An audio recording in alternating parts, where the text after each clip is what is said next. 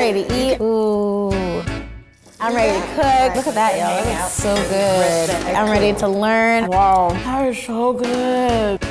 Hi, my name is Vanessa and I love food. The kitchen has always been my true place of comfort. I currently work at one of the hottest restaurants in downtown LA as a pastry chef, but getting there was not easy. While most chefs have the ability to work under other high-ranking chefs and intern for them, I pretty much only had my grandmother, my mama, in our kitchen. Now that I'm ready to tackle the world of entrepreneurship and start my own business, I wanted to meet with the most popular chefs in my community to see how they maintain their sense of culture in their dishes, especially when they have an audience that doesn't always look like them. So we're taking a trip around America to see what these chefs had to endure on their path to success. Have some tunnel vision. Don't try to do 9 million things at once. Learn more about their favorite culturally inspired dish, and finally get a chance to taste my roots.